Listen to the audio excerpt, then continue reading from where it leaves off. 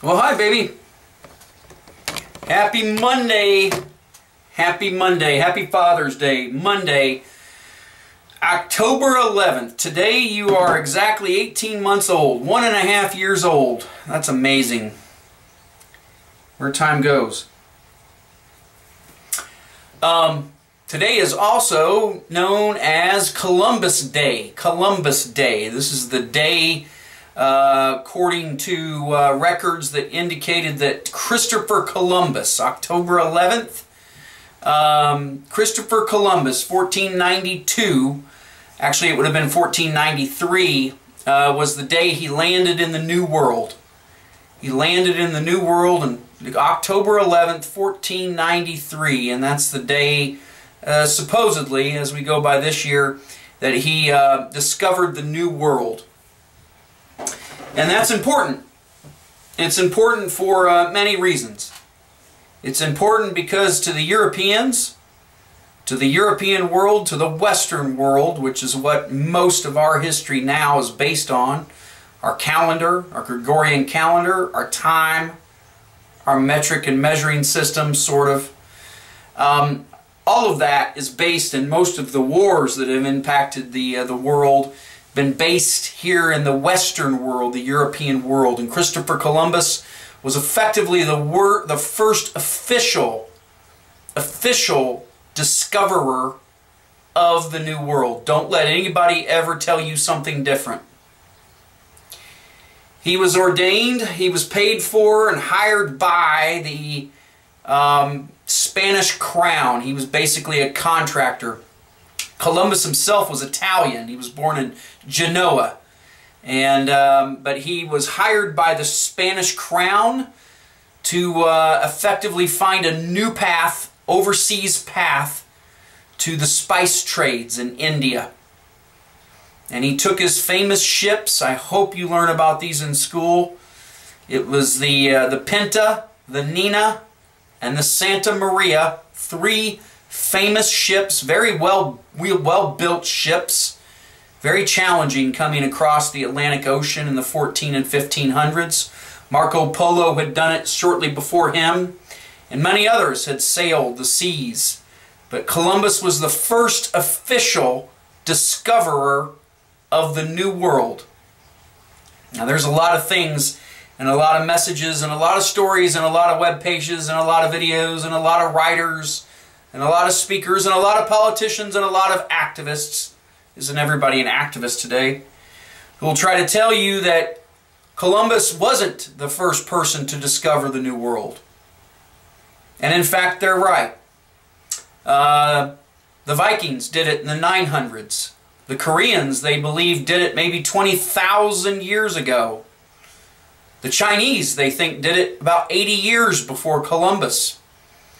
And we mentioned the Vikings. And so it's very possible that, in fact, many peoples traveled to the New World before Columbus. But it does not change the fact that he was the first official, commercial, royal discoverer of the New World. And that was important because the Vikings did not open up regular commercial trade routes to the New and Old Worlds. The English never opened up official trade routes. They were not the first to open up trade routes to the Western Old World and the Western New World.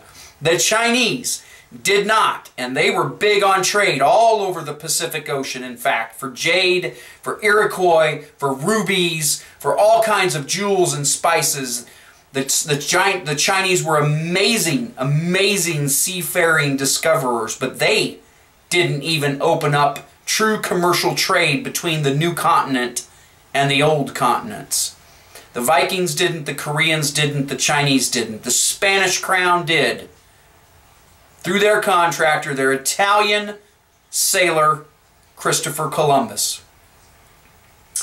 Now, let's talk a little bit about what Christopher Columbus did when he arrived in the New World. Well, many people will write and say and make videos and artistry and write books and everything else about how he came to conquer and he came and destroyed the New World. that wasn't necessarily the case either. He came to trade. The problem is the indigenous peoples, the peoples that already lived here and in the Caribbean and in Haiti and other places that Christopher Columbus landed, didn't understand that. And they thought he was here, in fact, as a god or as the devil. And so war quickly ensued, battle, fighting.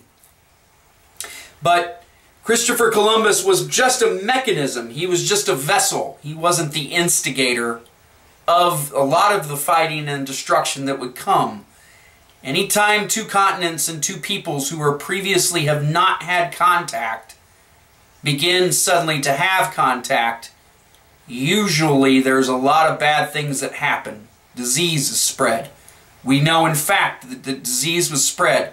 Smallpox killed more Indians, Native Americans on this continent, the North and the South American continent, than all bullets and all arrows combined.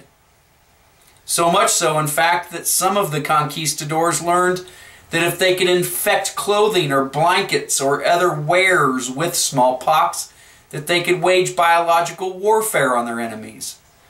So any premise that Christopher Columbus showed up in the New World with guns drawn and spears ready and swords bloodied just isn't correct. There's always going to be fighting over new resources. The explorers usually are going to have better technology and be better equipped eventually to build forts and to sustain battle, even on someone's homeland, because they merely have the technology to cross the ocean. So by its very nature, they're able to have higher and more developed types of technology. And then, of course, you have the fact that you have an intruder. And so you're going to have serious fights between those two peoples. And then you also have the fact that the two peoples don't have the same diets and don't have the same immune system, don't have the same customs and mannerisms and protections, family structure and religious structure, the same language and communication abilities. It's a perfect setup for conflict and death. So again, to paint Christopher Columbus as an evil, warfaring war god that was sent from the Western world to the New World in order to enslave them is a horrible lie. It's a horrible, perverted lie that's being told about Christopher Columbus today. And you can look at it, you can look it up, and you can search it. There are people tearing down his statue, painting and urinating on and burning his picture and his painting. Anything they can do to change the name and change what he did and to ruin everything that he did that was unique in that time. Not perfect, but unique. And it's important that people understand that. Christopher Columbus was the first great explorer who both had the means and the ability and the authorization and the authentication by the Crown to have traveled across the Atlantic Ocean and to have confronted the New World and then had the ability to return to, in effect, open up commercial royal trade routes. Regular trips to the New World. No one had done it before him. The fate of the Native American and the indigenous peoples wasn't a good one.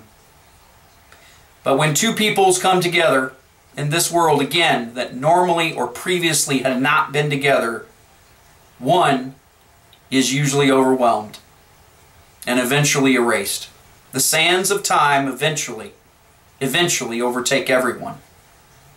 Everyone is eventually overtaken by another people. Always. The Irish, the Spanish, the English, the Africans, the South Koreans, the Chinese, the Tibetans, the South Africans, the Hutus, the Tutsis, the Australian Aborigines, the American Native, Indigenous Native American. Everyone is eventually always overtaken by a new people. Always. That's world history. Just because we take a snapshot of it, a small picture of it, and say, this isn't good, doesn't necessarily make it uncommon or unnatural. Christopher Columbus. What an interesting part of history that we don't teach anymore, and when we do, we often pervert it. The sands of time can erase everyone, and it can erase the stories, the true stories that were and the way they should be told. He wasn't a perfect man. He certainly brought death and destruction to the New World, but he brought a connection between the two worlds. First one that had ever done it, and he did that very, very well. I hope that the sands of time eventually lead us to be able to share stories like this, and for us to reflect and learn about and talk about our world and our world history. Happy Father's Day. Happy Columbus Day.